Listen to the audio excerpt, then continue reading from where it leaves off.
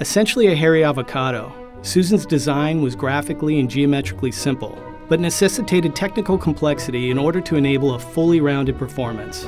He lacked a neck and shoulders, his limbs were gangly tubes, and his body a ball, and he was covered in hand-sculpted silicone fur.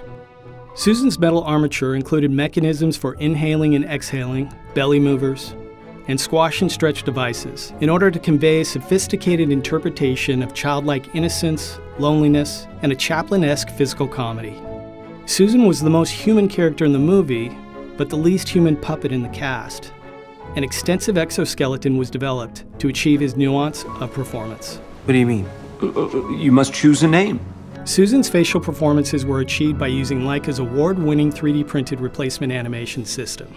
In order to achieve the right balance of naturalism, comedy, and charm, the team elected to use brand new voxel printing technology. This feels very confined. In total, he had over 27,000 unique facial expressions.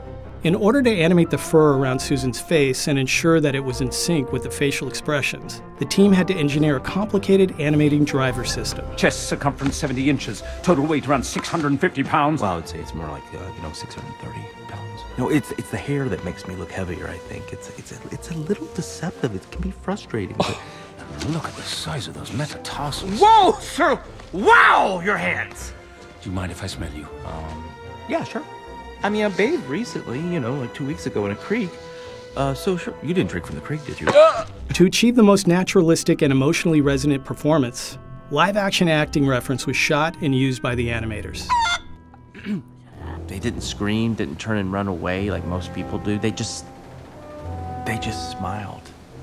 And that smile meant the world to me.